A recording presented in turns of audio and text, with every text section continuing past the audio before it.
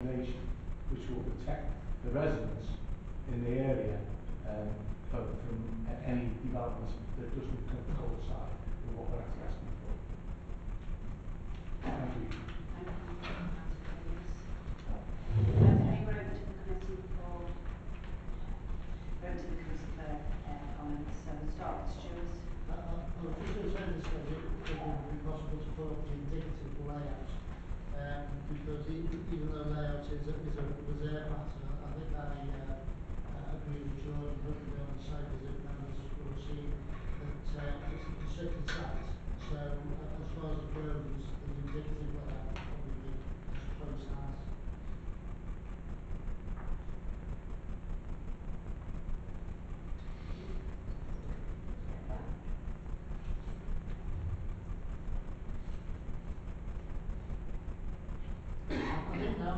Seeing that now, I think we can see the three gardens to the bottom of the site, or the extreme left as well looking at it, and the way that they will then relate to the two bungalows. There will be two rectangles that you can see just above the one of the text box there.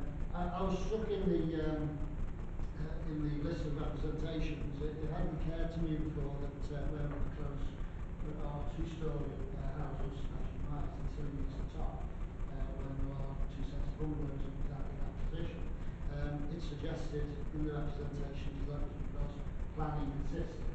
I don't know where Close was built, or whether we hold records going back, or whether we can get into the mind of the planning committee that were up at the time, or planning officers at the time, decided that looking up from Noctorum Dell there, it would be better to have bungalows so that you're able to see, and enjoy for the best way the greenery at the top. As I stand between both of those bungalows, in where we're close looking up, immediately behind is a plot, a living plot, so I can't see from is certainly there. It is placed almost strategically directly between both the bungalows, which means that now as you look up, I attempted to do an artist's impression of it, but it would certainly there is a three-storey block right between both of the bungalows. Now if that isn't out of character, if that isn't doesn't meet our definition of out of character, if it doesn't meet our definition of crowds, and if the distance there for those three plots, or at least two, to the back of the bungalows, in terms of the distance to the gardens, I appreciate the interface wall to wall will probably meet standards, but certainly to the gardens doesn't meet the definition of crowds. Then I'm looking about our definitions.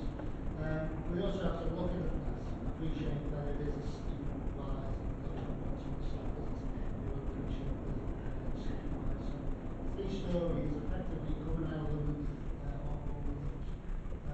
It strikes me that there's issues with that site in terms of character and cameras, notwithstanding the additional information that's been presented by the petition and the Royal Council around drainage matters. I can remember that area before Stubbs Lane was built, and that was always a wash down there. Every morning when everybody washed their hands, it was like a lake would appear in the area. So there are very serious issues with drainage that shouldn't really just be left to conditions of this side. My feeling always is we need to know if it's possible, because if it isn't, then we're just upsetting people and no harm it is. There's my thoughts on it, Chair, so I'll leave it at just before anybody else comes in, just to clarify the situation, the planning committee did actually go to Close. I know because we are for bus driver tried to do a 3-point turn. So we actually did go and have a look at where the two bungalows were. So we did have a look at this from both the bottom and the top of the hill. Is there any other comments to be made? Anita and Thanks, Chair. I just really wanted to get some clarification around on page 26, just above the health issues, which is the third paragraph. It does say it's clear that there are options for the suitable drainage of the site, and a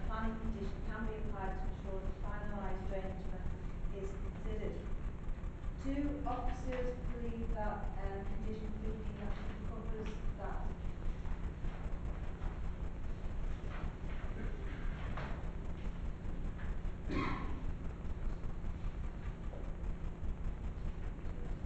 Matthew? Okay, thank you, Matthew. The other thing is that I do actually agree with Councillor Carey regarding the buildings being out of character to the bungalows in particular there, and I do also believe that you've got no bearing impact. I think it was started in how steep the actual site was, but everybody who was there was startled by how steep it was. And one of the comments, the first comments that was made was, if it carries on raining the way it's been raining this year, gosh, I'm glad I didn't live in it. I mean, that comment was actually made. So the steepness of drainage was a nice problem for people. Denise? Well, I wish to move the recommendation. Sorry, can you hear me? Thank you, Denise. Yeah, that's all right, is it? Okay. No, well, nobody else wants to speak before Denise? No, it's everybody?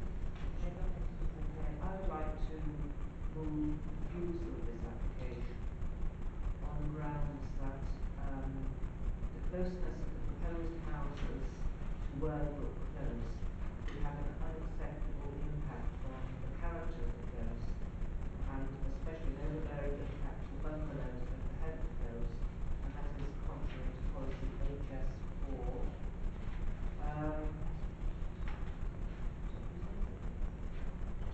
And as far as the drainage is concerned, I've got real concerns over that. I know our officers have recommended conditions 8 and 15 to secure the detailed drainage solution, but there's a complete lack of information to confirm the policies at this stage, and that there could be harm to important trees within the site. That's contrary to policy GR7. I don't know if I'm so clear on that one. Because we do want, although we know that 3 trees are to be removed, we want to retain the important trees on the site. And finally, I'm going to bring in the Noctorum Ridge policy of 25 SPG2, because I think the scale and location would impact to the character and environmental qualities of the ridge.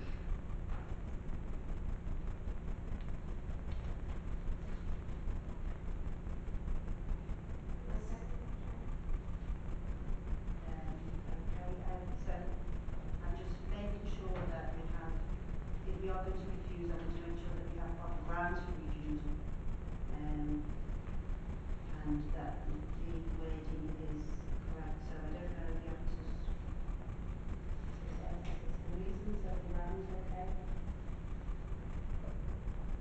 Sorry, through you, Chair. If I could just clarify with Councillor Roberts on the reasons that you've picked up. So I just noted that the first ground was potentially around scale and its Yes. relationship with the properties on Wernbrook Close. Yes. Without putting words into the councillor's mouth, is that in relation to particular properties? The bungalows at the head. Right, okay.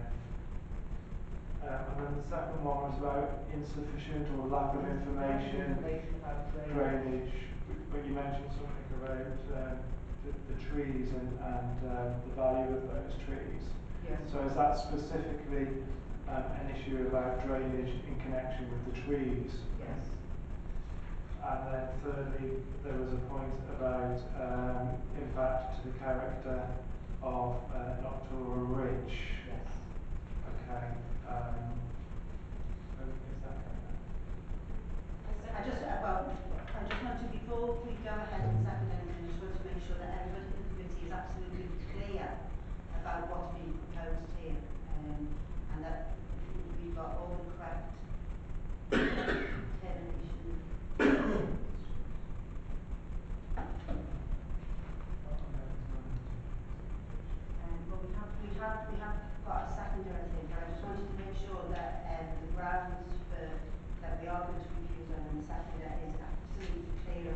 doing before I actually put it to the committee.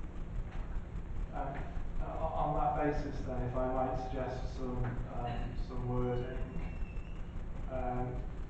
in relation to the first grounds for refusal, the development would be of a scale that does not relate well to properties located at the head of Wormbrook Close, having a detrimental impact to residential amenity and to the character of the area, contrary to UDP policy HS4.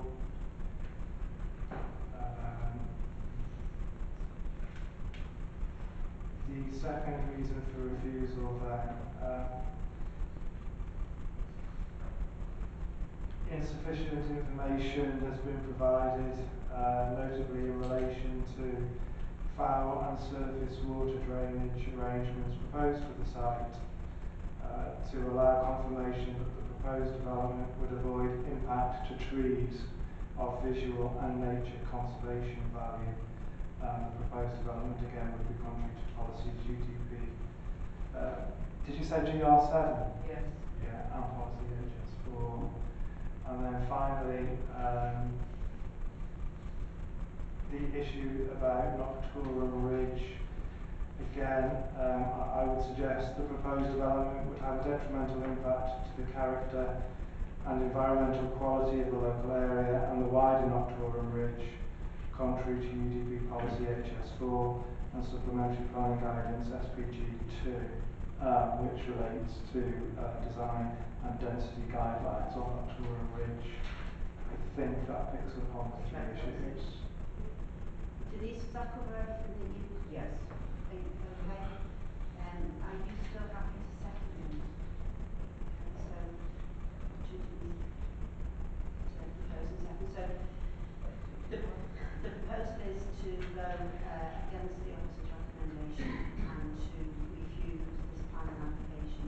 So all those in favour of refusing the planning application, can you please show?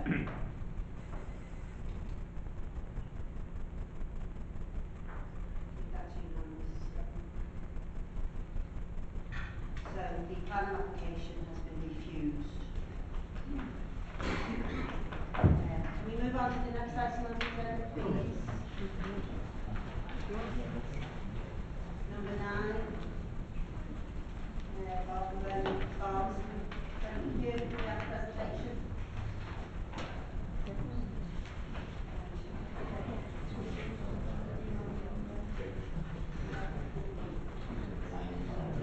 That's the end of that item agenda. That's finished out. Won't be discussed any. You're more than welcome to stay if you want to stay, but we won't be talking about Pipistrelle Rise anymore tonight. That's it done. Okay. Thank you. Thank you. Thank you.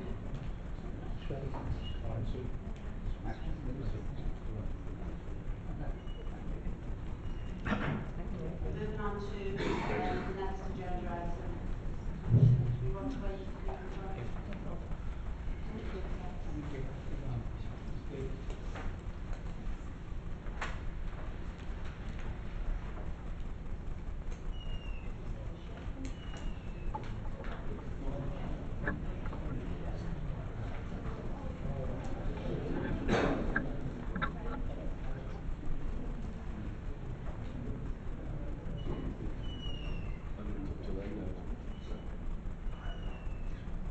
Okay, move the presentation on for Marsden, please.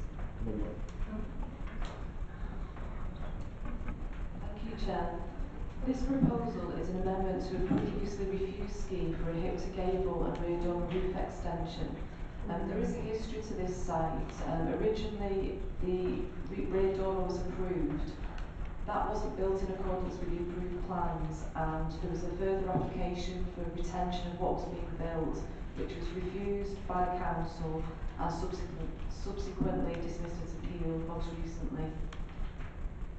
The previous approval for the rear dormer was previously set in from the party boundary and didn't include a hip to gable extension. This was in fact not constructed as per the approved plans, and this proposal now seeks to remedy the breach by reducing the width of the dormer and removing the part of the gable feature to reinstate the hip. It's considered that the amendments to what's actually been seen on site that we saw at the site visit the other day The gable's quite high and the rear dormer just extends straight up from the rear elevation.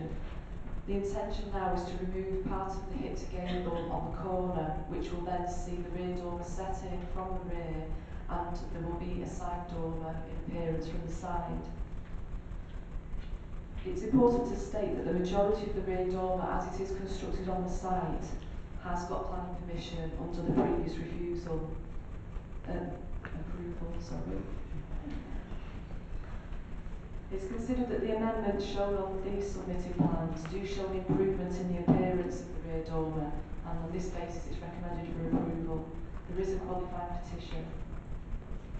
Thank you, Sharon. Does the petitioner want to come forward?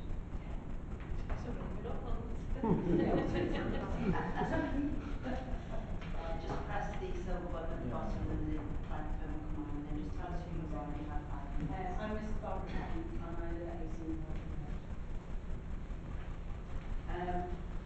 Thank you for letting me speak today. The proposals for the redevelopment and substantial extension of this property generated significant concern and objection during the various consultation processes, resulting in letters and petitions from over 33 affected households. Now that the planning committee have made a site visit to ensure they are better able to appreciate our concerns, and the dismissal of the retrospective planning field from the planning inspectorate even further enhances the necessity to refuse this planning application until such time as revised plans with substantial alterations have been agreed. Our objections to the applications are due to the contravention of policy HS11 and are as follows. The constructed extensions are not appropriate to the size of the existing building, almost doubling the footprint from 53 to 100 square metres. Although the current application seeks to change the unlawful existing roof construction, it is by such an insignificant dimension of 20 centimetres as to have no material change on the overbearing and overdominant appearance already built. It is also clear on the application drawings that the existing side dormer is to be modified but will remain a gable. This is entirely out of keeping with the original hip roof and aliens to the design of the houses within the estate. The rear dormer proposed on the drawings is to be slightly smaller than the unlawful construction. However, it will still extend to cover almost 90% of the rear elevation. This enlarged size of the dormer has never been approved and therefore should be reduced in accordance with the original planning consent. Furthermore, it is built directly above the rear external wall line and can only be considered as a vertical extension. As such, this will still appear to be of a 3-storey flat roof building. A dormer extension, by definition, is a structure projecting through a sloping roof, not on a vertical. The windows within this extension are also malproportioned and bear no relation to the existing building, contributing to the incongruous characteristics of the construction. Policy SPG 11 provides guidance stating, and I quote, that dormer extensions should be sensitively designed to have an appropriate visual impact on the appearance of the property and the character of the surrounding area. In this construction, the lack of considered proportion, attention to detail and poor architectural quality visually impact significantly on all the neighbouring properties. The houses on Barker Road are exclusively kept. It is the dominant roof characteristic of the estate. There are many examples of successful roof space conversions, which are nearly always lightweight constructions with hanging tiles to blend with the existing roofs. In these cases, most of the original roof structure remains with the existing visual gutters and eaves, resulting in sympathetic extensions. The original consented application established the maximum acceptable roof extension. The present rectangular, box-like structure on site today is so far removed from this consent as to bear no relation whatsoever. It's a substantial mass and elevated position, resulting in unacceptable dominating appearance. The applicants now propose crude and ineffective minor amendments to the current construction that still leave the extensions far in excess of an acceptable design. We are at a complete loss as to why the planning department has considered this application for approval, the granting of which would be in contradiction with current planning policy and their own process. We would also like to point out that many neighbours were alarmed as early as April last year during the development of the construction, when it was clearly not being built at the consented application. Several of them voiced their concerns, but the building continued with total disregard for the surrounding property. We would therefore urge the Council not to accept these revised plans, which will set a dangerous precedent for future open sea applications. Okay, thank you very much. Is the applicant here? Yes. Would you come forward?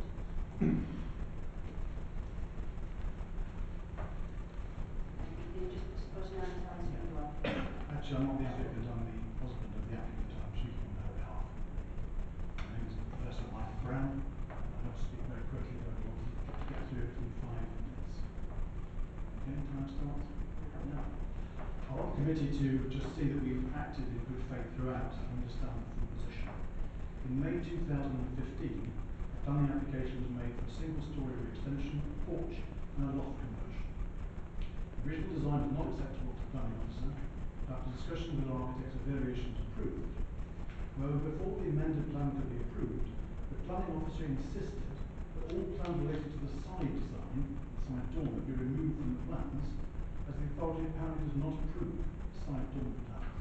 She further advised in writing that this should and could be done under permitted development. To summarise, we had planning permission for a large flat roof rear dormer, which has been objected to actually in that previous submission, with 3 windows, a single-storey extension and a porch.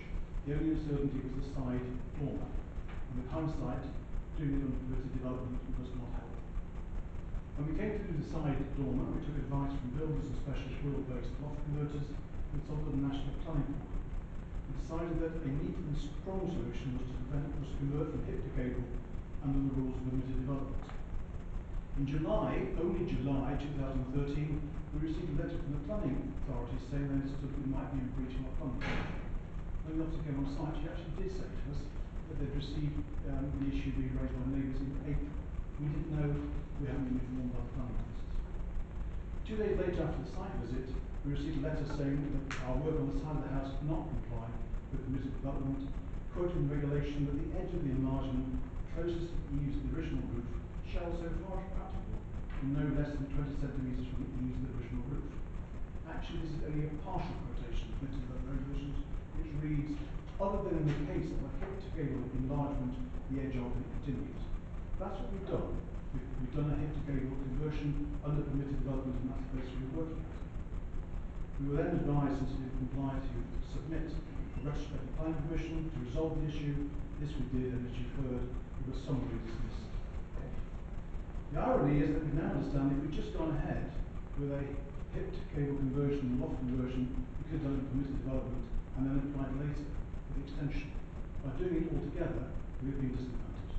Anyway, our architects have now discussed the areas of concern, redone the design to full planning compliance. It goes back to a hipped roofed format. It will be expensive, it will bring this nightmare for us to an end, and allow my widowed daughter and her children to enjoy their new home and work. We've got 3 objections. One is essentially objecting to the original granted planning permission, and we've heard part of that just now. The second is complaining about privacy, that there are no new windows in the existing or indeed the revised site construction whatsoever. And the third essentially wants us to construct a side dormer which looks done at design. The petition raises no planning issue whatsoever that's recognisable and is signed by many people who live some distance away. On the other hand, our 2 neighbours directly opposite like the current construction and support the amendment, and most importantly, the elderly gentleman in the other part of the assembly is also happy with the current amended design. We've tried throughout to work to the book, do it properly. We were happy not happy, but we will happily do the reconversion at great expense to bring it into line. But we have acted in good faith throughout to try and do things properly. We have been badly advised, and we can do the changes as appropriate. I hope that you will take the officer's recommendation to approve this revision to bring this matter to a reasonably happy conclusion, because we want it to be right. Thank you very much. There's no more councillors on board on this, is there? No. Open to debate. The motion has been on the side visits. Is there anyone who's working on the side visits got any comments or any questions? Chair, please. Thank you. From what I've heard, it sounds as big as a mess. Would an officer like just to try and explain the process and where it's going on the road? Thank you, through you, Chair. Some of the works for example, the hip to gable could have been done under permitted development had the applicant not gone around it a different way. So by doing certain elements of the work first, they no longer have the benefit of the permitted development, so that permitted development didn't apply. A planning approval was granted